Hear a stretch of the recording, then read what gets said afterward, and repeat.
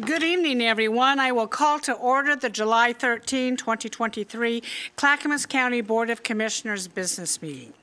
Gary Schmidt, Administrator, would you please call the roll? Yes, Chair Smith. First, our staff support at this meeting. County Counsel Stephen Madcore, Clerk to the Board Tony Marinick. Roll call, Commissioner Savas. Present. Commissioner Schrader. Here. Commissioner West. Present. Commissioner Shull. Here. Chair Smith. Here. Please rise for the Pledge of Allegiance. I pledge allegiance to the flag of the United States of America and to the republic for which it stands, one nation, under God, indivisible, with liberty and justice for all. Good evening, everyone. We are holding this meeting in person and virtually. If you've joined us via Zoom for this meeting and are interested in providing public comment, we will prompt you regarding how to do that when the time is right. General public comment will be taken at the usual allotted time. I would like to remind all participants, including staff, all elected officials, and members of the public that Robert's Rules of Order will be enforced in this business meeting. We welcome your opinions and look forward to your polite participation. Gary Schmidt, would you introduce the first item, please? Yes, Chair Smith. First item tonight is consent agenda. Tony, would you please read the consent agenda?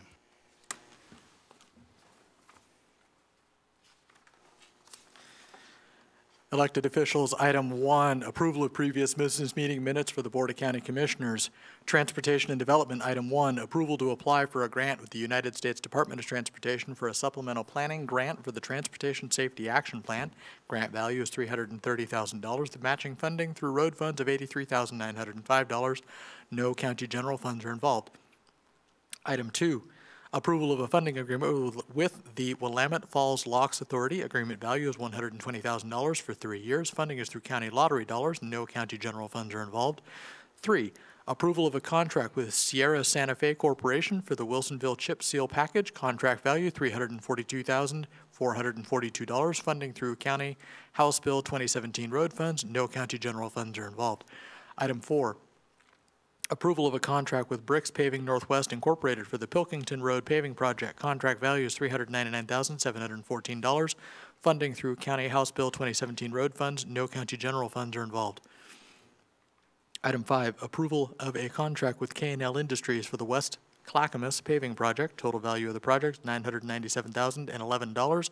Funding through County House Bill 2017 road funds. No county general funds are involved. Item 6, approval of a board order authorizing purchase of SHI OpenGov's Cartograph Operations Management Software through a cooperative agreement. Total value of $392,859.87 for 3 years. Funding through County Road Fund. No county general funds are involved. Item 7, approval of a timber sale contract with Stella Jones Corporation for the sale of approximately 1.748 million board feet of timber as part of the Wild Trout Timber Sale. Total revenue is $1,165,114.08 over 2 years. Funding through Stella Jones Corporation. No county general funds are involved.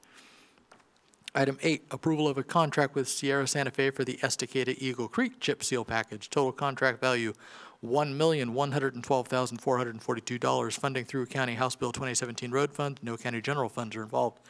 Health, Housing, Human Services, item 1, approval of amendment number 2, adding funding to a service contract with the Father's Heart Street Ministry for Extreme Weather Center activities and to provide additional bed nights. Amendment value is $60,389. Agreement value is increased to $311,949 for 1 year. Funding through State of Oregon out of the cold funds and $9,464 in budgeted county general funds. Item 2, approval of amendment 4, decreasing funding of a subrecipient intergovernmental grant agreement with the Oregon Department of Human Services for Older Americans Act and the Oregon Project Independence Programs. Agreement value is reduced by $400,000. Agreement value is now $10,364,143 for 2 years. Funding through the U.S. Department of Health and Human Services in the state of Oregon. No county general funds are involved. Item 3, approval of Amendment 1, increasing funding, extending the duration and updating program language to a revenue intergovernmental agreement with the Oregon Department of Human Services for the Job Opportunity and Basic Skills Program. Amendment value is $1,449,243.48 for 2 years. Agreement value is now increased to $2,599,794.23 for 4 years. Funding is through the Oregon Department of Human Services. No county general funds are involved. Item 4, Approval of Amendment Number 1, extending the duration and increasing funding of an intergovernmental agreement with South Metro Area Regional Transit for on-demand transportation services to Villabois Community Housing. Amendment value is $80,000 for 12 months. Agreement value is increased to $222,140 for 3 years. Funding through the Oregon Health Authority. No county general funds are involved. Item 5, approval of a revenue intergovernmental agreement with the Oregon Department of Transportation for operations and capital funding for Mount Hood Express Services. Agreement value is $366,592 for 4 years. Funding through the Oregon Department of Transportation. No county general funds are involved. Item 6, approval of a revenue intergovernmental agreement with the Oregon Department of Transportation to fund the operations, maintenance, and planning for the Mount Hood Express. Agreement value is $1,182,240 for 2 years. Funding through the Oregon Department of Transportation. No county general funds are involved. Item 7, approval of Amendment Number 3, extending the duration, increasing funding, and updating program language of an administrative services contract with Trillium Community Health Plan Incorporated for behavioral health services. Amendment value is $428,000 for 12 months. Agreement value is increased to $1,372,000 for 4 years. Funding is through the Oregon Health Plan. No county general funds are involved. Item 8, approval of a contract with Alpha Energy Savers Incorporated providing weatherization services for eligible households. Total contract value is $1,050,000 for 2 years. Funding through Oregon Housing and Community Service Grant Funds. No county general funds are involved. Item 9, approval of a contract with Electech Lighting and Electric Incorporated for providing weatherization services for eligible households. Total contract value, $1,050,000 for 2 years. Funding through Oregon Housing and Community Services Grant Funds. No county general funds are involved. Item 10, approval of a contract with Energy Comfort and Construction, LLC for providing weatherization services for eligible households. Total contract value, $1,050,000 for 2 years. Funding through Oregon Housing and Community Services Grant Funds. No county general funds are involved. Item 11, approval of a contract with Four Seasons Heating and Air Conditioning for providing weatherization services for eligible households. Total contract value, $1,050,000 for 2 years. Funding through Oregon Housing and Community Services Grant Funds. No county general funds are involved.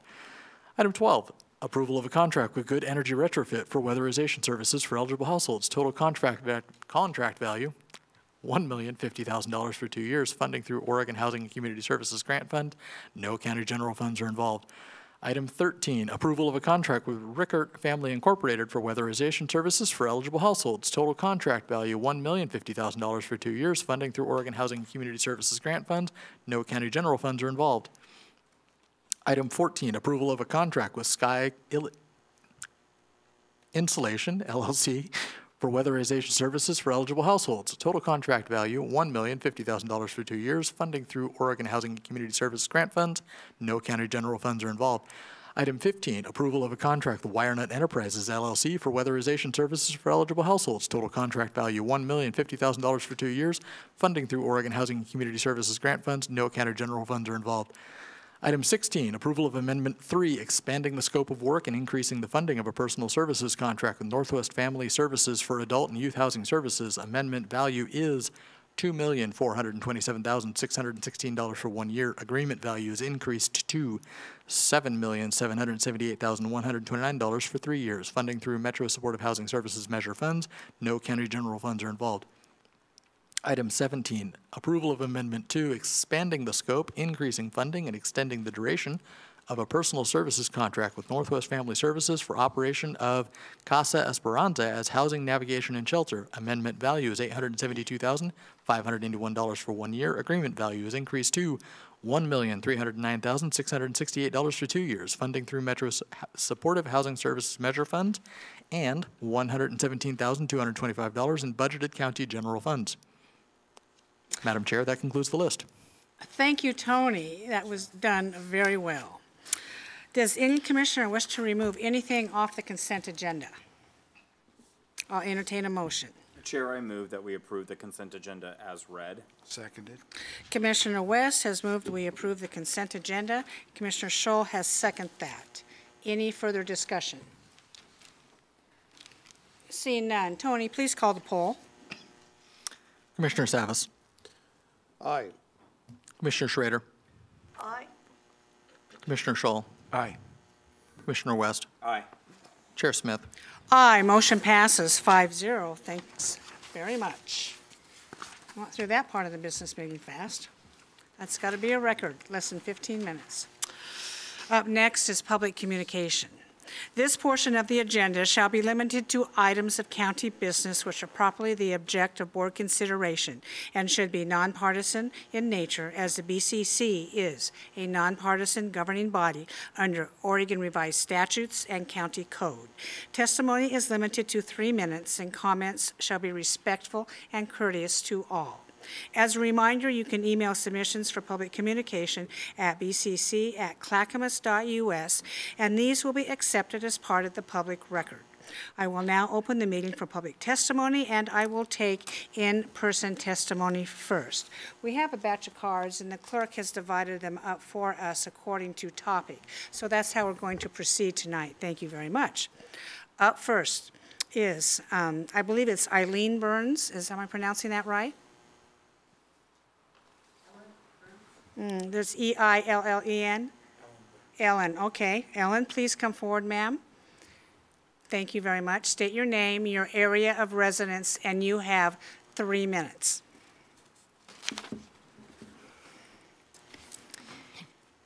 Good evening, Chair Smith and Commissioners Savas, Schrader, West, and Schull.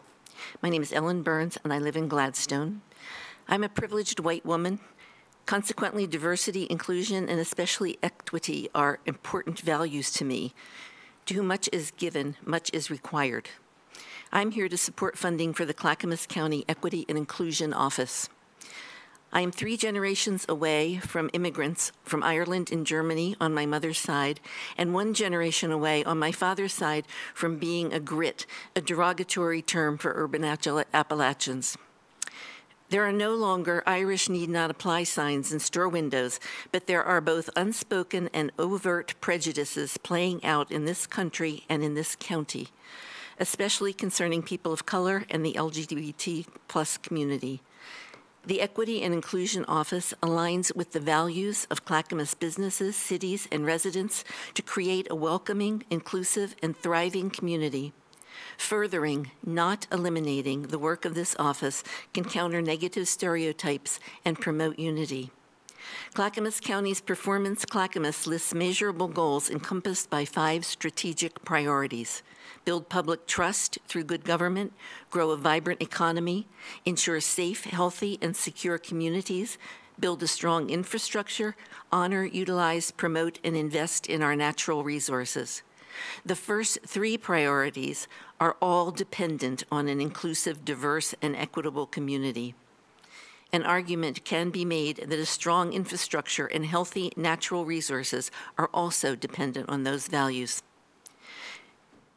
Pairing the Clackamas County Equity Inclusion Office with partnerships and collaborations with community organizations is aligned with meeting the diverse needs of our community. There is much work still to be done. Thank you. Thank you, Ellen. At this time, I'm going to have Administrator Gary Schmidt explain maybe the confusion revolved around this issue. Would you please? Yes, Chair. So the board approved the budget for Clackamas County, which includes the Office of Equity and Inclusion. It is funded. The funding was not cut. The funding is, this current fiscal year that started July 1st, is going to be funding this office through cost allocations, which is primarily all funds that come to Clackamas County. There's a small portion that indeed, yes, will be general funds, which is property taxes, but that's the small portion of that funding. The majority of the funding comes from the other funding sources Clackamas County receives. Your budget is $1.2 billion, as you know. So that office is funded. The conversation the board's going to have on August 1st is to talk about more about the work of that office, kind of the values of what you would like to see that office do as part of our county core values. That's kind of the next conversation, not really a funding conversation. The office still exists. Thank you, Chair. Thank you. Up next, Nancy Slavin. Please state your name, your area of residence, and you have 3 minutes.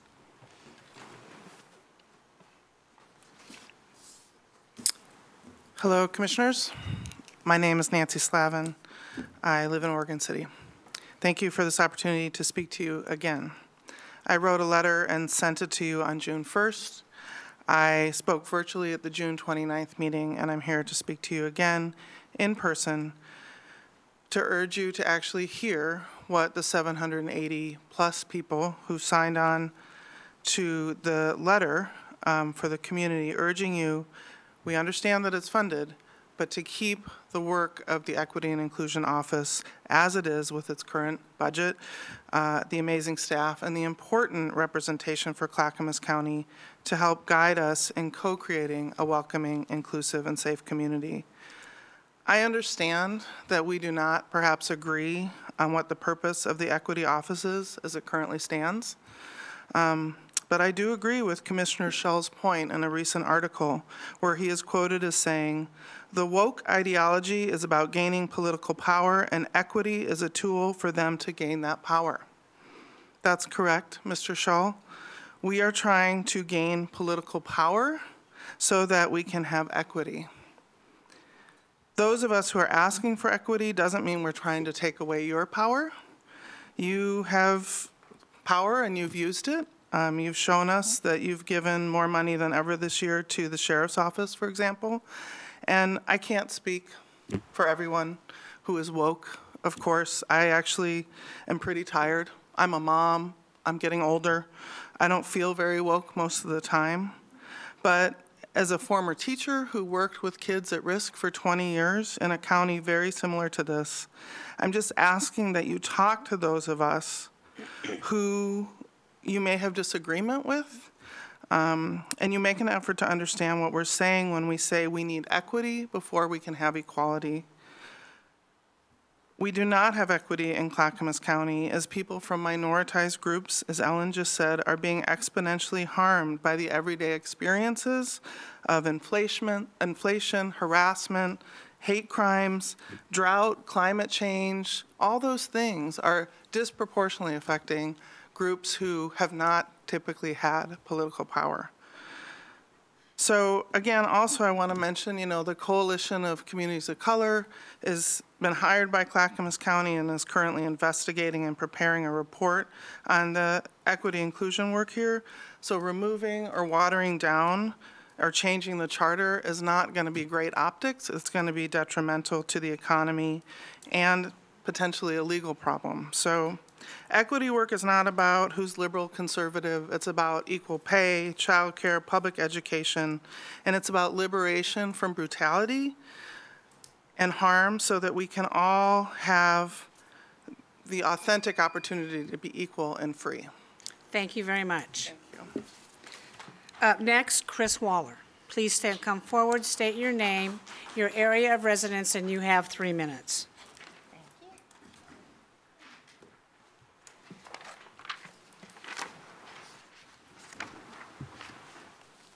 Chris Waller, Jennings Lodge. You're going to hear about this quote quite often tonight. In an interview with a right-wing news source, Commissioner Shull stated, "The woke ideology is about gaining political power, and equity is a tool for them to gain that power. The words equity, inclusion, and diversity are friendly words that naive people are attracted to, but for the woke, the words really mean one thing: applying unequal standards to ensure preferential outcomes for individuals and groups based on race, color of skin, sex, or gender identity." This shows that Commissioner Shull has no idea what the county's Equity and Inclusion Office actually does. The evidence is clear. The work of DEIA offices benefits job performance. According to executive strategist Gartner, gender diverse and inclusive teams outperform gender homogeneous, less inclusive teams by 50% on average. According to the Harvard Business Review, employees who feel like they belong experience a 56% increase in job performance, a 50% drop in turnover risk, and a 75% reduction in sick days. This same study found that DEIA tools like finding empowerment were so powerful that employees who experienced them outperformed their peers. In their research report, Delivering Through Diversity, McKinsey & Company, a performance management research firm, found that gender, ethnic, and cultural diversity, particularly within executive teams, was directly correlated with performance and hypothesized that more diverse companies are better able to attract top talent and to improve their customer and employee satisfaction. They found that strong DEIA offices were crucial to this success. The evidence is clear. DEIA services strengthen a workplace. Employees who feel like they belong and like they are treated fairly perform better. Look beyond the right-wing shibboleths and stalking horses and do what is right for this county. Thank you. Before I call on the next person, there are some people who just entered. If anybody would like to testify, please come forward, fill out a blue card and put it in the basket, and you'll be called on. Up next is Diane Cassidy. Please come forward, state your name, your area of residence, and you have 3 minutes.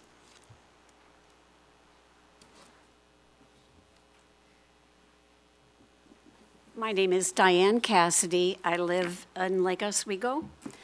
I am speaking about the Office of Equity and Inclusion.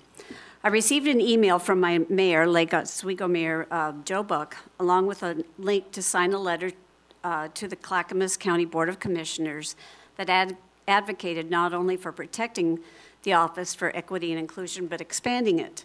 The list of signers is long, and the number of organizations they hoped would add weight to their cause is also long.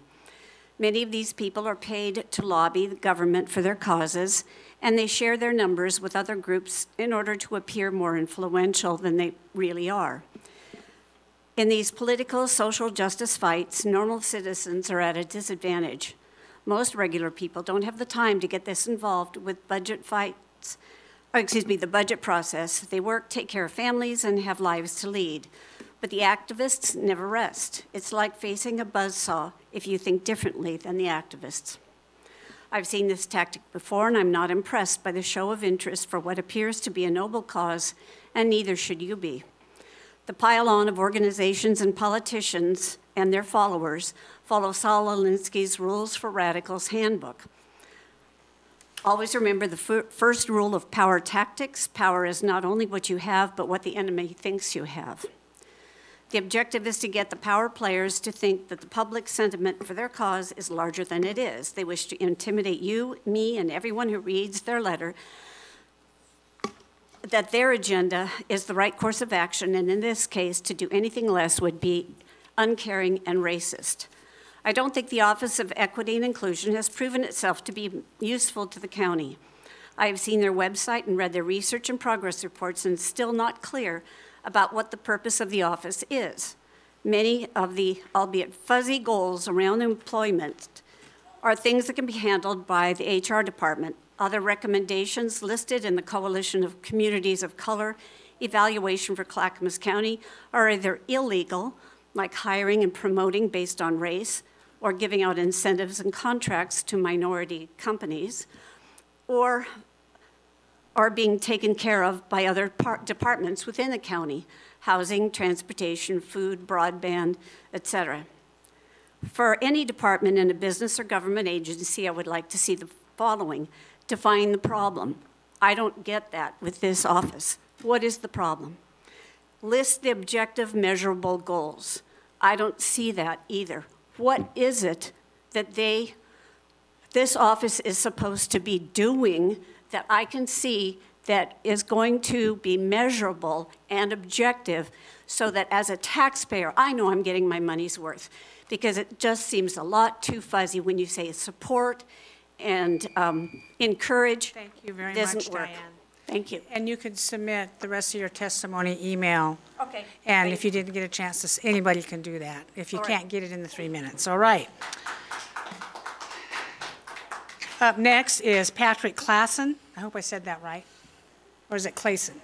Please come forward, state your name, your area of residence, and you have 3 minutes. My name is Patrick Clayson. I'm president. ASME Water Environment Services 350-4. I live in Oregon City. Esteemed members of the board, thank you for granting me this opportunity to address you today. I stand before you to advocate for a fair and just resolution to the issue at hand, the need to increase our COLA to match the CPI. First and foremost, I want to emphasize that the well-being of our community in Clackamas County is deeply intertwined with the well-being of the dedicated workforce at WES. These individuals work tirelessly to ensure the cleanliness and safety of our waterways, protecting the health of the residents and the environment in which they live and recreate. It is our collective responsibility to recognize and address the challenges they face. Our employees are confronted with the harsh reality of rising costs in fuel, rent, food, and various other essential expenses.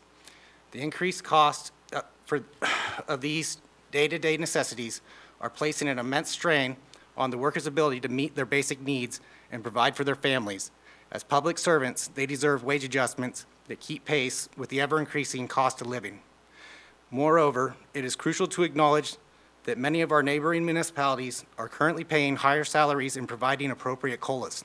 This puts us at a distinct disadvantage when it comes to attracting and retaining a skilled and dedicated workforce. In order to maintain a competitive edge and continue delivering top quality services to our community, you must take action. While we understand the county is currently facing budget challenges due to construction costs, we must not overlook the importance of investing in our workforce, while acknowledging that West has zero direct impact on the general fund. Your employees should not have to worry about making ends meet tomorrow or having to seek alternative employment to meet their financial obligations due to an erosion of spending power created by a lack of keeping pace with inflation. Our employees are not merely numbers on a spreadsheet or line item in a budget. They are the heart and soul of this county. They are the ones who work diligently to maintain the integrity of our infrastructure, ensuring that our residents have access to clean and safe waterways. Without their tireless efforts, the health and well-being of our citizens would be compromised. Affording West employees an adequate COLA is crucial to maintaining the high standards of service our county's residents deserve. Our employees possess invaluable knowledge and expertise. Failing to address the legitimate needs and adequately adjusting their COLA, you risk losing their institutional knowledge, jeopardizing your ability to provide efficient and effective services. Losing our talented employees to neighboring municipalities due to an inadequate COLA would be detrimental to our community's health and safety. Their commitment to their roles is admirable. We ask that you reciprocate by providing them with the necessary support and wage adjustments required to maintain a livelihood at a standard equal to that in which they can provide the items essential for living and raising a family in the community that they serve. In conclusion, I implore each member of this esteemed board to stand with us in advocating for an appropriate COLA for West employees, thereby protecting the health and safety of the county's waterways and the constituents of your county.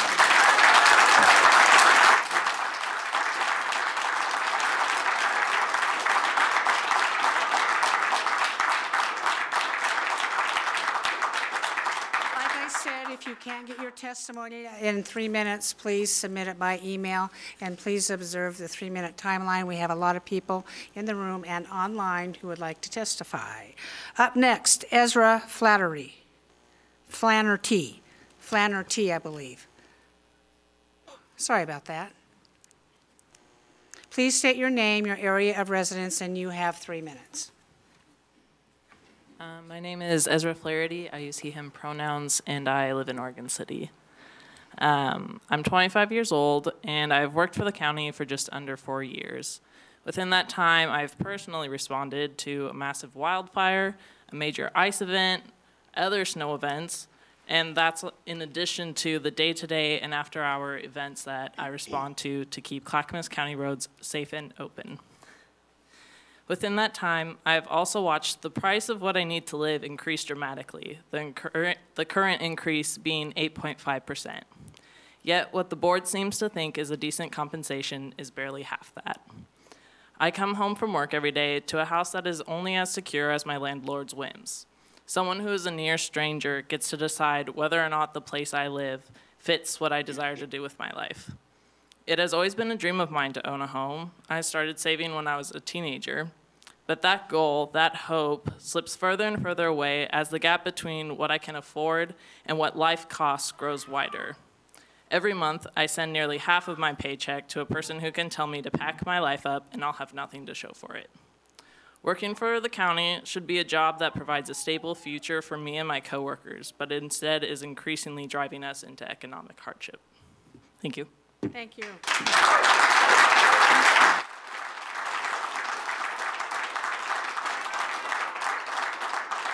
Up next, Chris Deserati. I'm not sure, I can't read your writing. State your name, your area of residence, and you have 3 minutes.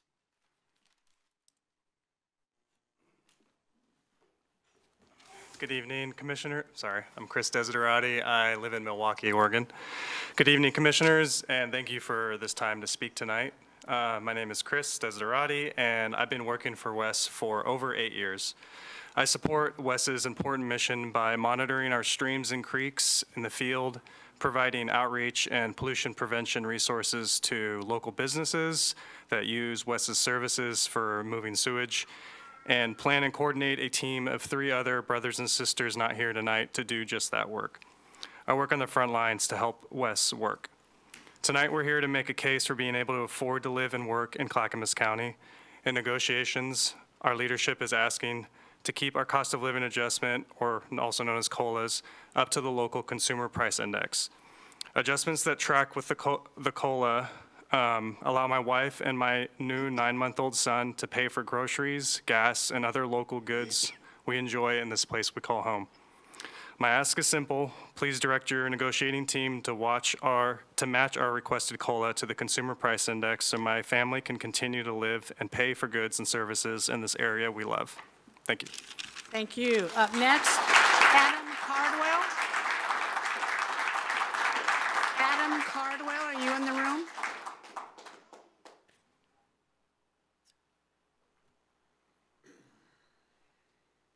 Please state your name, your area of residence, and you have 3 minutes. Good evening, Commissioners. My name is Adam Cardwell. I live right here in Oregon City. I'm a wastewater mechanic for WES Water Environment Services. I work down here at the Tri-Cities plant. This year, it'll be 11 years for me working at WES. In the time that I've worked there, I've had 4 kids. I will forever be grateful for Clackamas County and WES for the job that I have. It's treated my family well. And obviously, we're here to talk about the COLA today and to talk over negotiations to match the COLA that's come in at over 8%. Now, while the 4.5% that we've got is nice, it's nowhere near what we need to be at. Over the last few years, and ever since I've had kids, you know, I can go to the gas station right here in Oregon City where I live, and I can buy a gallon of gas for a little over $2 a gallon. You know, here in the last 2 or 3 years, I can, you know, I'm lucky if I can find one that's below, you know, $5 a gallon. You know, my wife goes grocery shopping right here, Albertsons, Safeway across the road, and $100 would last our family all week long. You know, now I can't get out of there for $250, $300 to last our family a whole week. You know, the COLA is just not where it needs to be. When I was growing up, my father always told me that I played a lot of sports, baseball, soccer, I wrestled. My father always drilled into my head that, you know, I can talk about how good I am at sports or how much of a hard worker I am. You know, I grew up on a farm. You know, I can tell people all day long. I could sit here and tell you how, you know, I'm a hard worker down at the plant, you know, or I'm good at sports or something. But talking is just talking. You know, it means nothing until you back it up, until you can prove to somebody else that your actions speak louder than words. And one thing that I've found in the 11 years that I've been an employee at WES is the one thing that is so disheartening is that we get told all the time how much of an asset that we are to Clackamas County by management, by supervisors, board members, everybody. We are the one main asset of Clackamas County, that we keep the ball rolling, that we work on the front lines, as others have said. But when it comes time to prove, you know, what a good asset we are, we have to fight tooth and nail for those percentages that we get. And I think a lot of times those percentages would be taken away from us if we didn't fight tooth and nail for them. So I would please ask that when the time comes, take action. Don't just talk. Take action and meet, you know, where the COLA is and where it's coming in at. Thank you.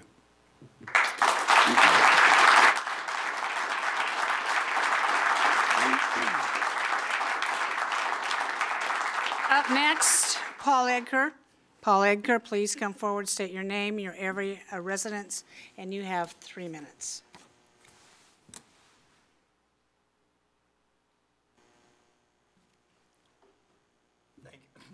Thank you, Chair and County Commissioners. I'm Paul Edgar from Oregon City. I wanted to, this is a change of pace a little bit. Tolling is in front of us, and it potentially can kill us. It could devastate this county's economy. It could eliminate jobs. It is just a virus that some people want to unleash on us. But what I'm highly involved. I would all like everybody to understand IP4 is a vote before tolls initiative too.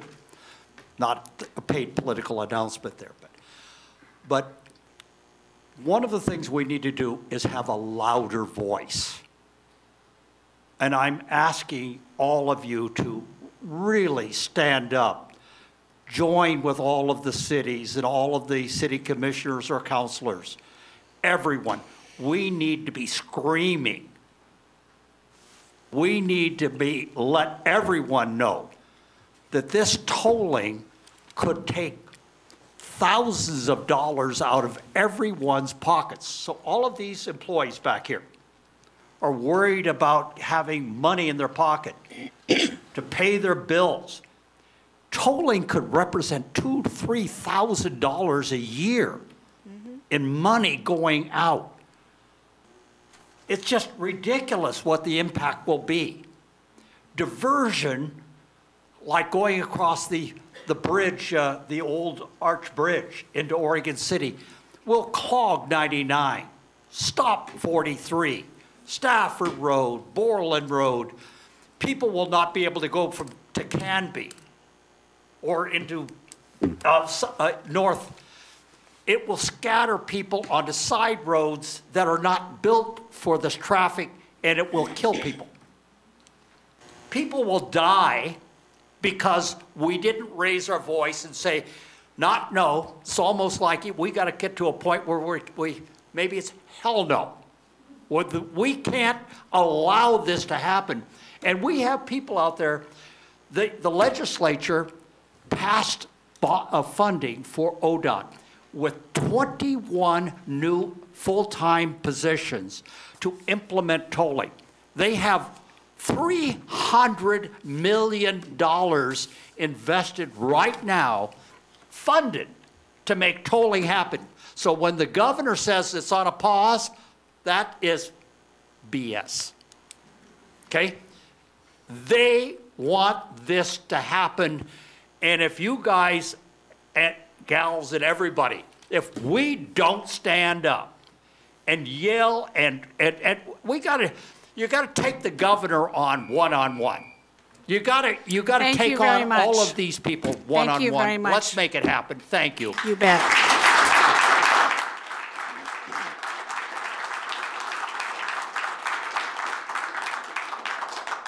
Is there anyone else in the room who would like to testify that has not turned in a blue card or would like to turn in a blue card? Seeing none. Tony? Did you turn in a card? Don't have it. Come on forward. What's your name? Don't have it. Go ahead. Please state your name, your area of residence, and you have 3 minutes. My name is Otis Lundgren. I live in Clackamas County, and I'm Vice President of ASME 350-4 Water Environment Services. And I'm here today to talk about the cost of living adjustment.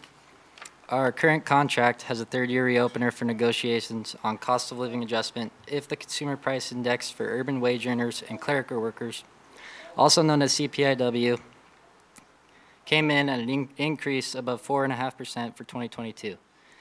The CPIW came in at an increase of 8.4% for 2022. We have had 3 bargaining sessions with the county to date, and they have not been willing to move any higher than 4.5%.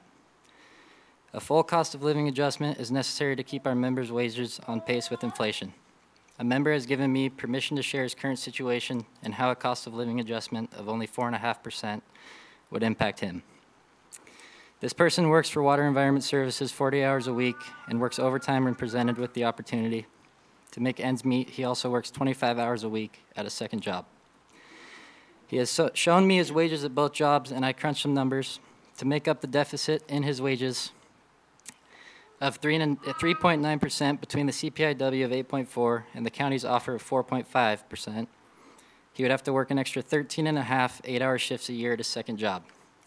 Effectively 14 more mornings out of the year that he'd wake up, lace him up, head to work instead of staying home and raising his 9-month-old daughter.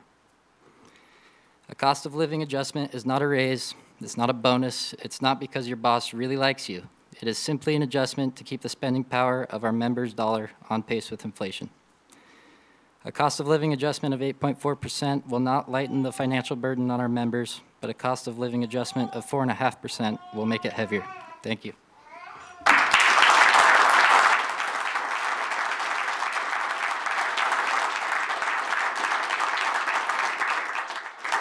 Up next, Aubrey Patterson. Please state your name, your area of residence, and you have 3 minutes. Now, is the little one going to testify for you? Because I heard him in the back. He will absolutely testify as well. All I'm right. Aubrey Patterson. I live in unincorporated Clackamas County in between Gladstone and Milwaukee. And I'm a public educator. Yay COLA, yay unions, but really I'm here to testify on behalf of the Office of Equity and Inclusion. I was just outside with my slightly loud baby and I noticed your beautiful sign recognizing the ability of all to use the gender bathroom that affirms their own identity. Amen. Like, this is a tiny step that we are taking forward. Like, look around the room. We need to be making these small steps toward having some presence of equity and inclusion in Clackamas County. Yay, let's do this. Please continue to fund it. It has a purpose, and as to the other woman's remarks, it will continue to be clarified as we elect more and more people who believe in the power of equity and inclusion. Thank you. Thank you.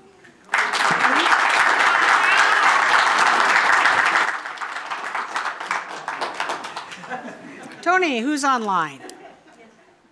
Madam Chair, I will begin with Gabrielle Blau. Gabrielle, please state your name and area of residence. You will have 3 minutes. Yes, my name is Gabrielle Blau. I work and live in Gladstone, and I'm here to talk to you today about the Department of Equity, Diversity, Equity, and Inclusion.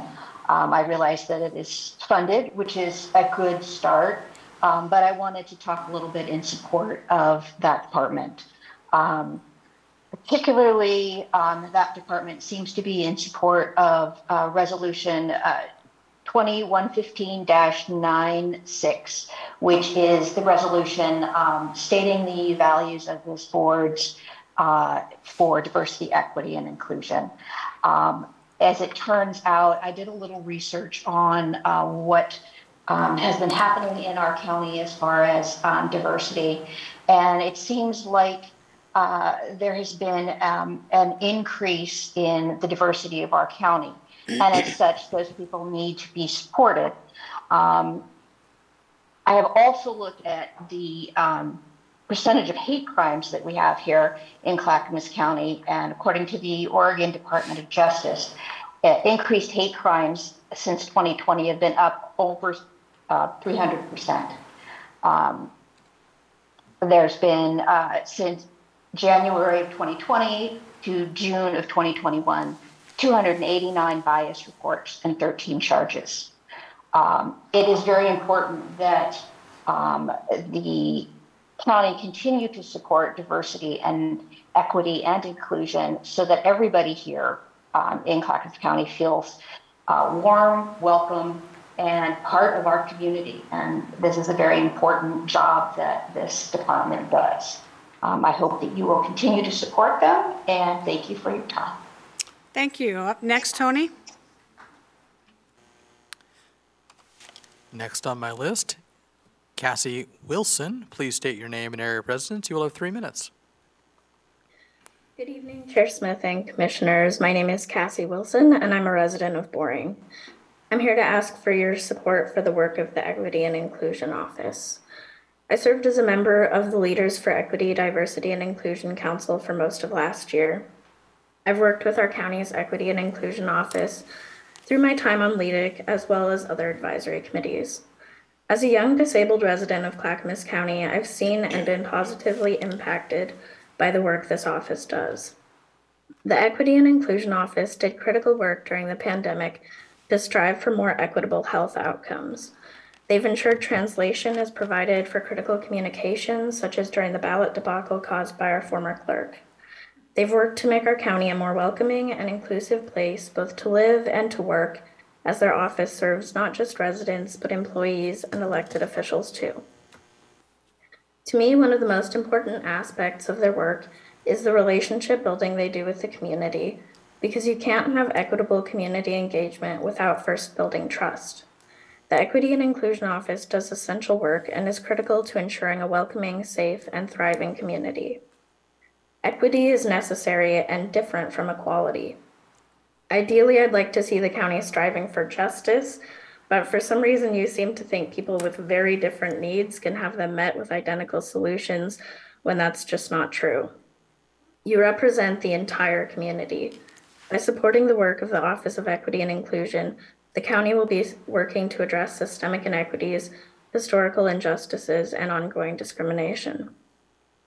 Over the past year, I've seen many talented staff members I've worked with leave their jobs at the county. As a community member and a student who hopes to work in public service in Clackamas County, it's important to me that the commission makes strides towards retaining the amazing people who work here, and that means prioritizing equity and inclusion, both externally and internally. Please work to build trust with the community and protect, support, and uplift the Equity and Inclusion Office. Also, I just wanted to say solidarity to the workers who testified tonight, and I urge the commission to meet their needs with a sufficient COLA. Thank you.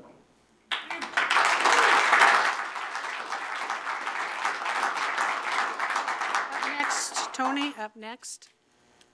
Next on my list, Jeanette DeCastro. Please state your name. You have 3 minutes.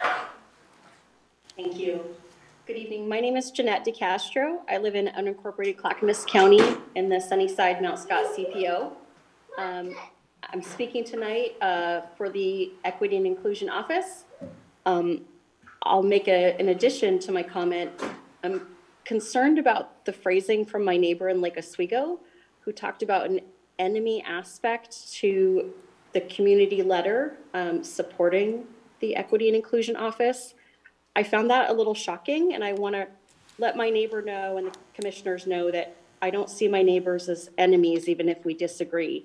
The Equity and Inclusion Office is like any county department. You know, folks who live here can give feedback. As a different example, a few months back, I gave some feedback to the facilities department. There were some things I noticed at the Gladstone Library. The walkways were narrower than 4 feet. There were some things in the way, including like an old, one of those things you use to put out cigarettes outside. And I thought the access could be improved for people with wheelchairs. So I made the suggestion that they look at that. I understand the Gladstone Library is going to be replaced, it's temporary, et cetera. But I think, you know, there are ways that the county can do better. And I don't think the county wants to wait for somebody like me or someone else to just notice. I think if there's that opportunity for our Equity and Inclusion Office to teach and educate and provide support to county departments to notice these things and provide better access to folks in the community to the services that the county provides, I think that's a great thing. And I would like to see in the policy discussions really a lot of thought and consideration given to the way that that contribution is important and valuable. I will wrap it up there. I thank you all very much for your time and your attention this evening. Thank you. Tony, who's next?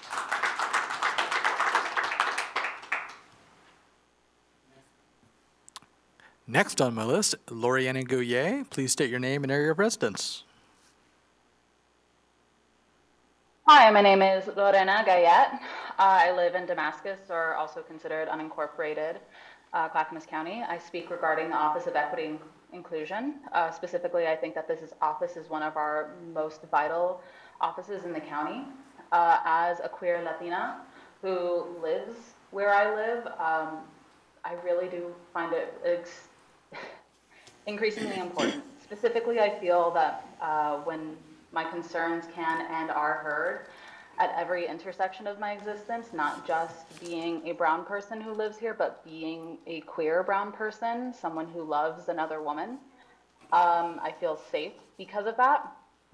I think it's important that we see the Office of Equity and Inclusion not as something that divides, but rather unifies people through education and inclusion. And I find that people who see it otherwise tend to be those who benefit from fear and division.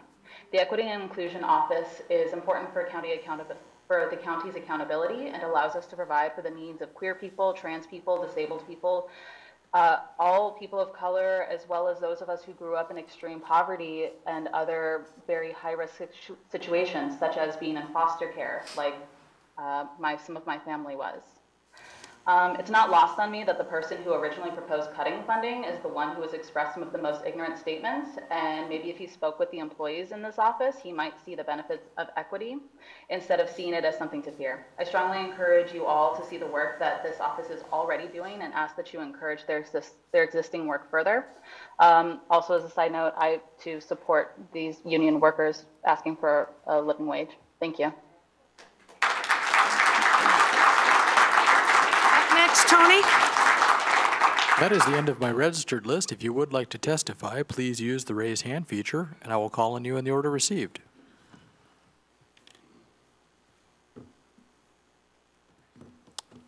Madam Chair, I do not have any hands raised. Thank you very much. I will now close the public communication portion of this meeting, and we will move on. Gary, what's next? Next is County Administrator Update. That's me. I like to use my time to share outstanding stories about the amazing employees of Clackamas County. Tonight, I'd like to share about our Supportive Housing Services team located in the Health, Housing, and Human Services Department. They recently helped Ray, an 87-year-old homeless Korean War veteran living in the Milwaukee area. It was relayed to our staff that Ray's case manager from an agency at another county had effectively given up on Ray because Ray did not want to relocate to the Gresham area for his housing. Our Supportive Housing Services team found out, prioritized Ray's case, and quickly worked with the nonprofit Love One and the American Legion Post 180 in Milwaukee to make things happen for Ray. Ray has now received his regional long-term rental assistance voucher from Clackamas County, and he will move into an apartment in Milwaukee very soon. I want to thank the incredible staff in Health, Housing, Human Services, particularly our Supportive Housing Services team. That's what they're here to do, and they did it. Just one example. So thank you to our staff for their great work. That's my report tonight, Chair. Thank you, Gary. We will now move on to Commissioner Communication. First is Commissioner Scholl. Yes, thank you, Chair Smith, and good evening, Clackamas County. I'd like to thank all the members of ASME for being here tonight. The board continually tries to balance the needs of our employees with the balancing of our budget and also in view of the needs and capabilities of the taxpayer and the ratepayer, so I'm sure that we can come to a mutual accepted agreement in the future. We can't talk about contract negotiations tonight, but we look forward to further discussion. Regarding EID, as you know, in August we will have another opportunity to discuss EID and how it's going to work in Clackamas County and the road ahead on that. On a couple of fun things, I'd like to remind everybody that on 9 August, you need to be out in Boring at 4:45 for the Boring and Dull Days Parade and the social out there. Also, especially for you folks with young kids who love a good fair, August 15th starts the Clackamas County Fair in Canby, so please get that on your schedule. Another thing, too, that I like to make sure everybody's aware of is on fire prevention. If you haven't viewed the Clackamas County Wildfire Protection Plan on the website, please do that. Also, there's a link there for how you can keep your home safe from wildfires, and also a link there to get locked on to the public alerts system so you can be notified on your phone in the case of a disaster in your area. On hot weather, we got a hot weekend coming up. Our cooling centers open with any temperature over 95 degrees. We could get to there this weekend. And for those of you who know somebody who might be in need of a cooling center, the number to call is 211, and they'll give you a list of the cooling center closest to you. On K through 12, although K through 12 is not a purview of the Board of Commissioners, it's always a concern of mine. The Smarter Balance Assessment for K through 12 schools in Oregon was completed. We're still not doing too well in view of the greater amount of money that's been put into K through 12. So parents this summer, please make sure you're getting involved with your school board, and let's see what we can do about that. And then tomorrow, I'm going to be over in Washington County for a Council of Forest Trust Lands. We're going to talk about logging and how it's going to affect Clackamas County. And let's see, one more thing. You heard a very impassioned talk this evening about tolling. If you haven't looked at the potential impact of tolling on your pocketbook, it could be very much greater than even a 4.5 COLA. So please get involved. If you go to votebeforetolls.org and look at the IP4 and see if you can't maybe get involved in taking care of that. So again, you know, Clackamas County, we have all kinds of challenges here, but one thing I think is true. When you consider about where you might want to go, that might be more conducive to raising a family and just enjoying life, I think it's hard to beat Clackamas County. So we'll continue to do what we can to keep everybody happy. Thank you very much for your time.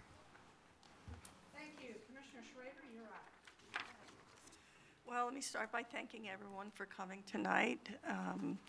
You know, we always like to hear from people in our community, and particularly the folks that, as you say, we always give Wes kudos. It is one of my favorite departments because of all the work you do to keep our water clean, and we do appreciate that. So let me just thank you for that. One of the things I wanted to talk about today is a few of the events that are going on this weekend. It's the First City celebration is going to be here in Oregon City on Saturday. I'm going to plan on going there and joining some of the fun as well.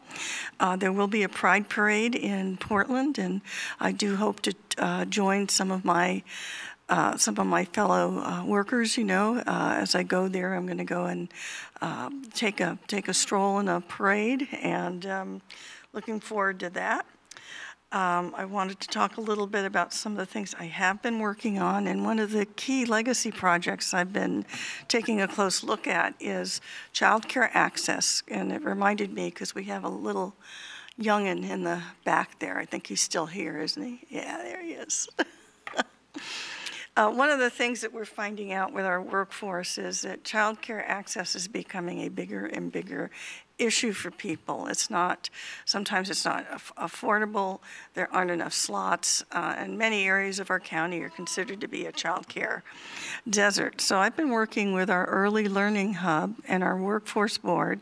Our local Clackamas Workforce Board, Clackamas Workforce Partnership, is also very interested in this issue, and we are hopefully going to keep our fingers crossed and come forward with legislation to see if we can probably close that gap between people needing access to child care, getting child care so they can go back to work and be prosperous. So there'll be a lot more details on that.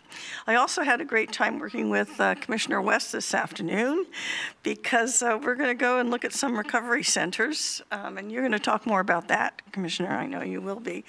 And that's, again, how do we help people move out of addiction? And what is the county's role in that? And we're going to look at some models across the United States to see what other places are doing. And Ben, you're going to take that over for me. Finally, I wanted to let you know that I am chair of the Community Economic and Workforce Development committee at the National Association of Counties. I'm the chair of that committee. So this past week, we met virtually, and we have pulled together all of our resolutions. And for that particular committee, we used our resolutions to lobby Congress to make sure that we have a vital, well-trained workforce, and also that our businesses remain vital and healthy as well. So we'll be heading out there to Texas, which is, I hear, is pretty hot right now.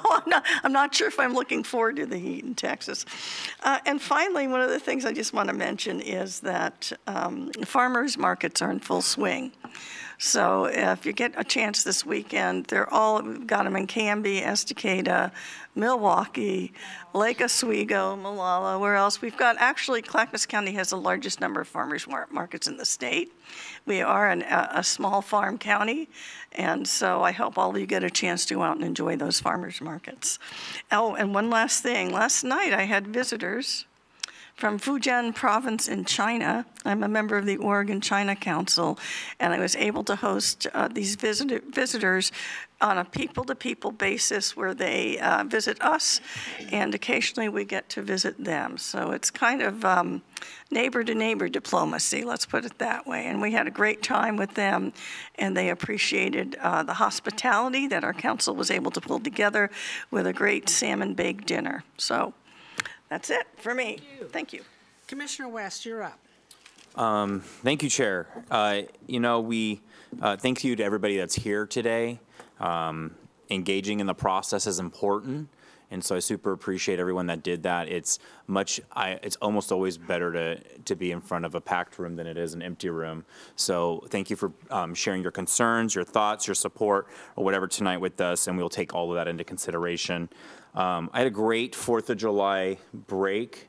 I spent a lot of time with my husband and our son, and we had the ability to use our new trailer, and it was a wonderful time to kind of recharge. But this week has been a blur, coming back from a break after the 4th of July holiday. And just a couple things. I'm going to start with just thanking Paul. I think he might have left, Paul Edgar, for your constant advocacy on the tolling issue. I have said many times, I think tolling the way it's being proposed by ODOT is, and the legislature, is the largest threat this county has seen in a generation. Some estimates say that $160 per car per household. So how many cars do you have in your household? $160 a month times it by the number of cars. It is a big threat to the livability of our community. One of the cool things tonight is I didn't see anybody not want to stand up against tolling in this room. So I hope you guys take the same energy and help us fight against that. The pause and a lot of the movement we've had with this, it happened because of the leadership of Clackamas County and the 16 cities in this county working together in unison against a common threat. And I really appreciate that effort. ODOT's been really difficult to deal with, and we're going to continue to try to collaborate to get the best outcomes we can for Clackamas County. But tolling, he wasn't just hyperbole when he was up here angry talking to us about tolling. It's a big deal. Commissioner Schrader and I are working on a number of things together, and we had an update today on our Blue Ribbon panel that many of you may have heard about. It's a panel of expert stakeholders. It's kind of a summit on how to address and do better on addiction, homelessness, and mental health issues. I'm really impressed what's coming in September. I hope all of you clue in and watch what happens. Our staff is killing it. They're doing a great job helping to put this summit together. The quality of it, I think, is going to show a lot of leadership within the state and the region. I think we're going to get a lot of specific outcomes about how we can do better with a recovery-oriented system of care. Also, I had the opportunity, I know I wasn't the only commissioner because Senator Meeks here in Clackamas County out of the Oregon legislature had a couple of these meetings. I went to one of them. I specifically asked him about tolling. He was the guy who sponsored Senate Bill 933. That was to try to help us figure out how we could slow this down, get local communities involved. And out of that came a subcommittee. Long story short, came a subcommittee to help address this issue with diversion and all these things that came out of Clackamas County's response to the environmental assessment. We want to ensure that cities and local governments have a strong voice at this table in the subcommittee so that we can make sure we're advocating and for the needs of the county. I think we need to also continue to push for the EIS. I asked him about why the state continues to advocate its role in mental health addiction services. We continue to lag the rest of the nation. We continue to have a persistent crisis, and often the local governments are stuck with dealing with these tough problems, and we need them to step up and fund capital investments and things like that for recovery centers, detox centers, things like that get people stabilized, clean, sober, healthy, and whole. And then I thanked him for helping us get the $30 million for our courthouse. He assured me that he has a plan, even in the short session, to help get the rest of that commitment from the state. So he spoke to the courthouse funding and getting the additional $30 million. So I appreciate Senator Meeks' constant advocacy for that funding. He has been fantastic on that issue. And he's probably not watching, but thank you, Senator Meeks. I was at this wonderful dinner at Martha's house with the Chinese delegation. What stood out to me is that she related your heritage with their heritage, with your family.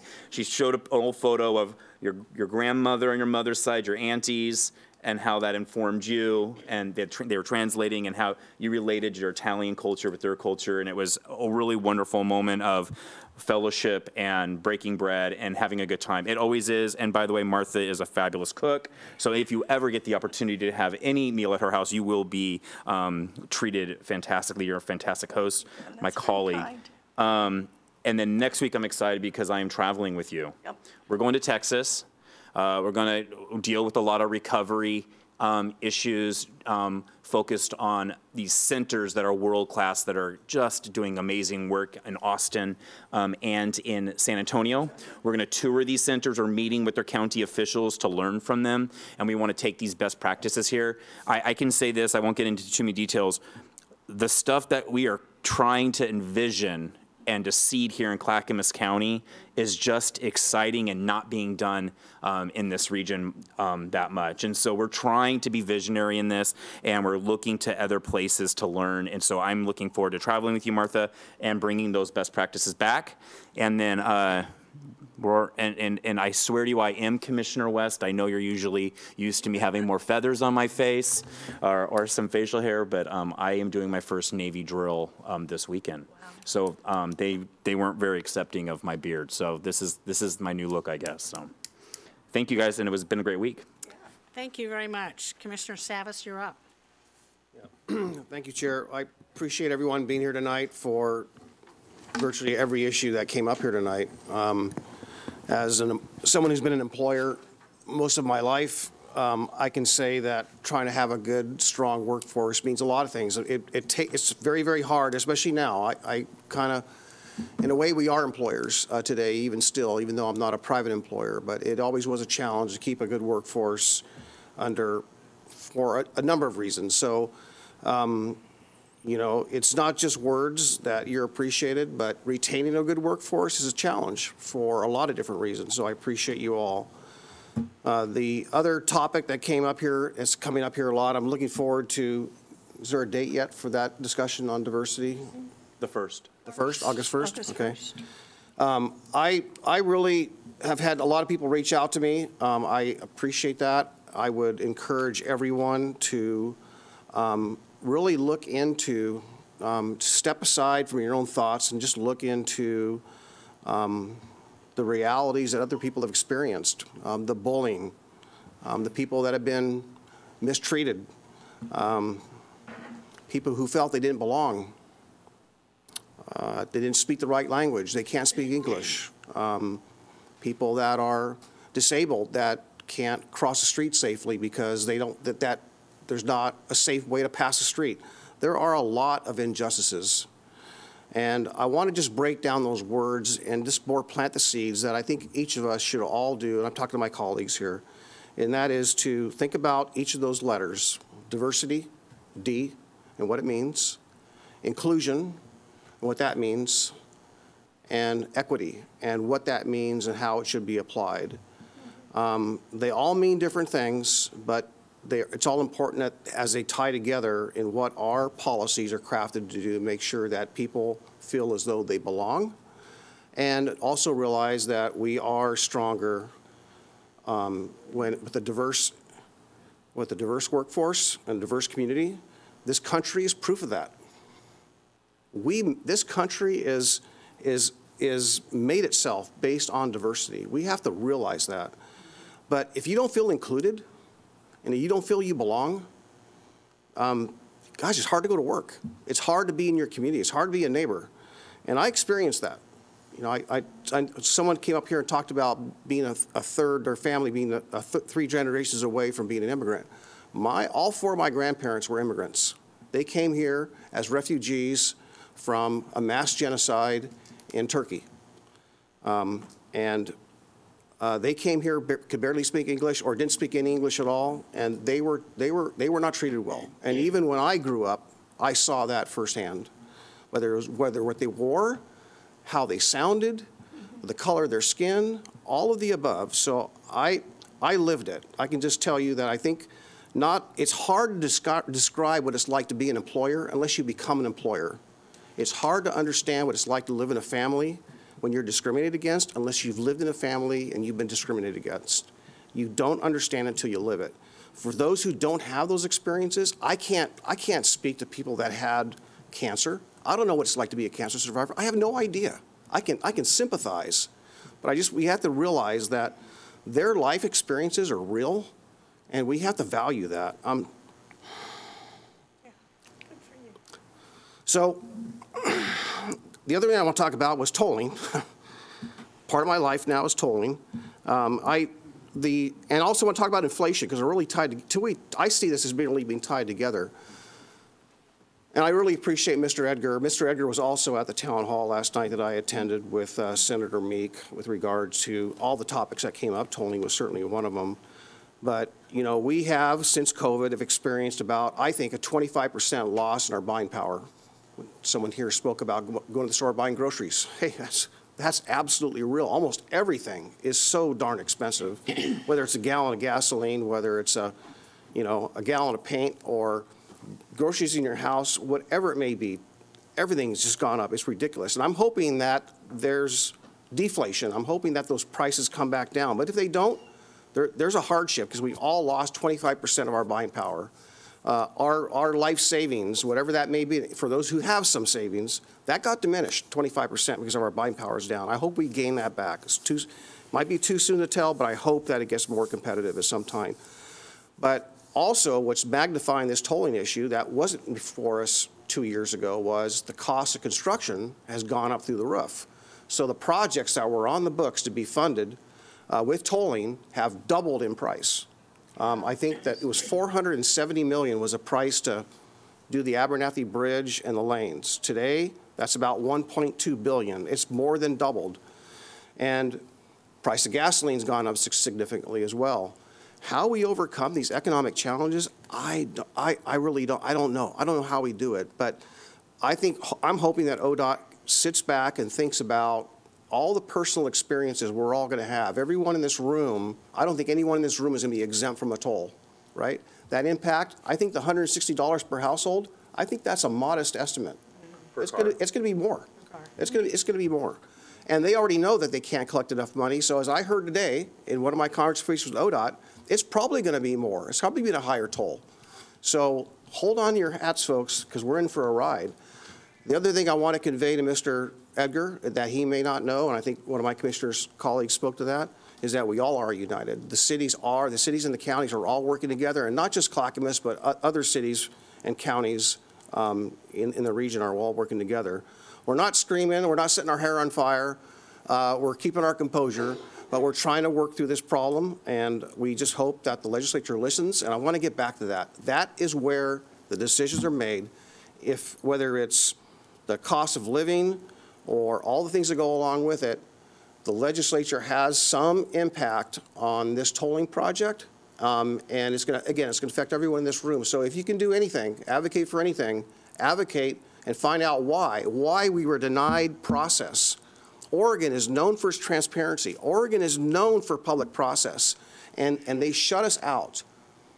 The Transportation Committee shut us out of having any hearings. We waited through COVID with the Capitol locked down. We waited for this opportunity, this legislative session, to have a voice, and we were denied that voice. That's totally unfair, and especially when, again, economically, how it impacts every family in this region. So I'm not going to belabor this much more other than to say that it's time for all of us to jump up and down and scream, I guess, and I don't know when the day is that we go to the Capitol and make our case, because I don't think we don't, time's running out. This pause is not a pause. It's only a pause on collection.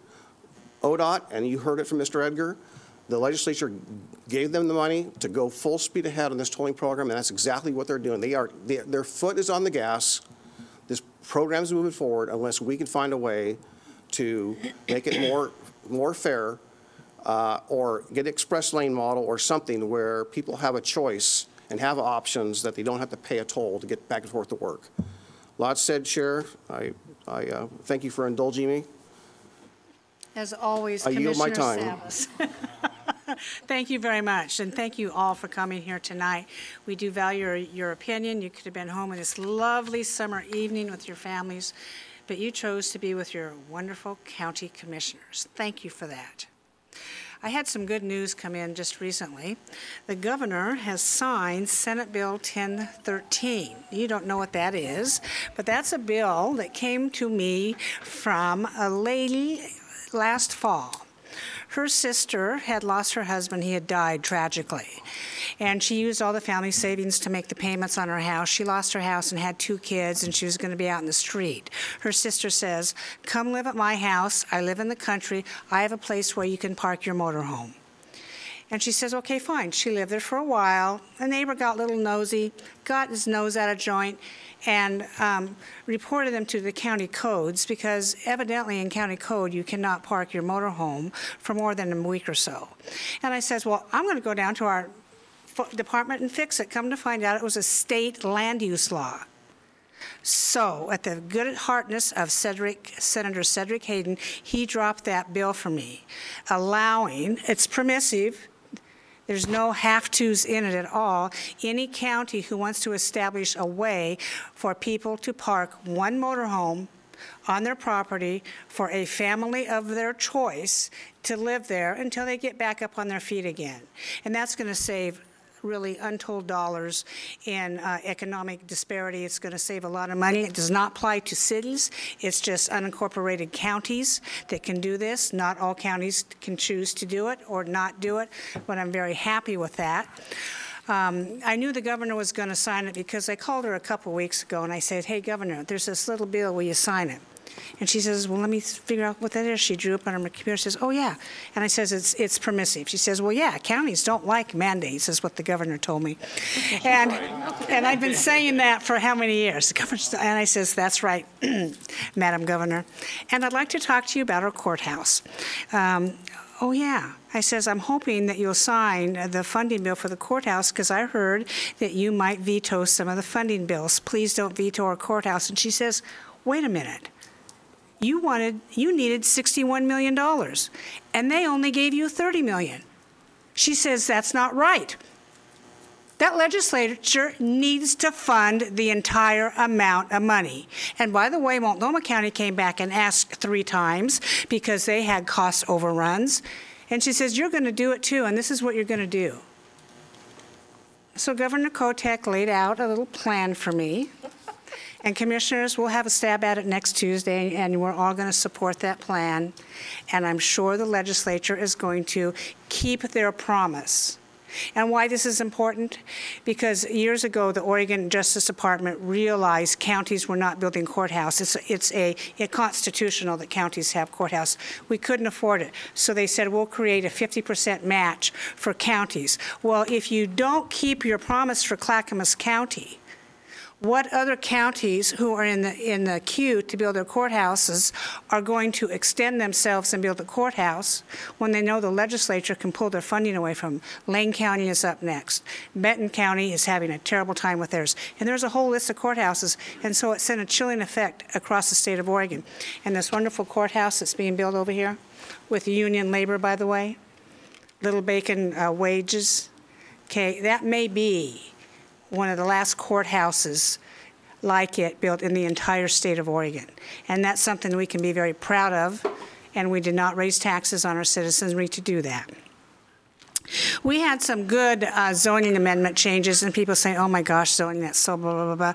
Well, if you live in an area where you have land, decades and decades ago, Clackamas County had this really funny rule. They diminished your lot of record. So if I had 5 acres here on a deed, and I had another 5 acres here on a deed, well, they said if it's same ownership, we're going to combine it together, and you can't build 2 houses on it. Again, that creates, another housing shortage and increase the price of building. So what we have done today is, since that restriction was more restrictive than state, we rolled that back, and now lots of record in the same ownership will now be honored. Thank you very much for that, and that was a big deal. We did some other zoning efforts.